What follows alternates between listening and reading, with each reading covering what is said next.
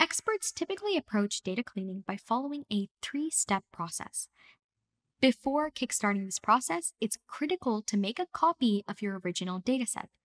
All of the cleaning operations are typically conducted on the copy, so you can still view the original dirty and/or messy dataset later.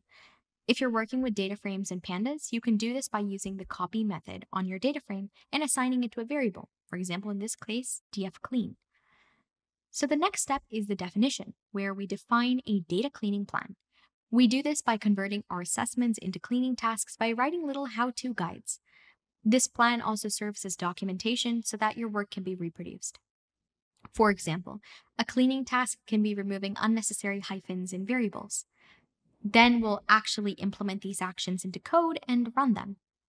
Finally, you'll test your dataset visually and programmatically to make sure your cleaning code worked. For example, you may inspect the first few rows of the data frame using the .head method to confirm the hyphens are removed. In this step, we often revisit assessment to compare the results before and after cleaning.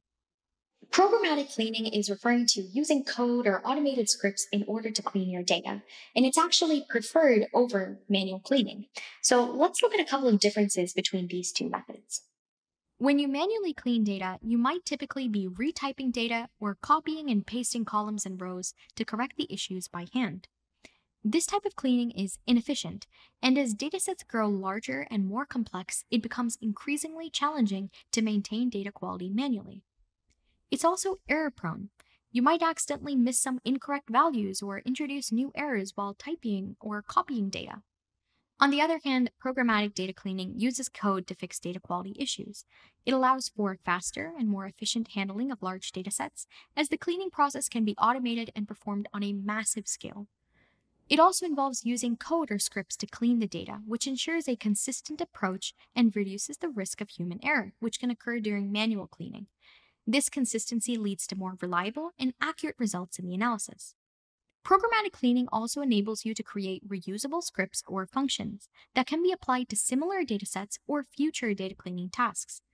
This makes the process more transparent and allows other researchers or team members to reproduce the cleaning steps and validate the results. Data wrangling is taking a tremendous amount of time for data professionals, so programmatic data cleaning is strongly preferred compared to the manual process.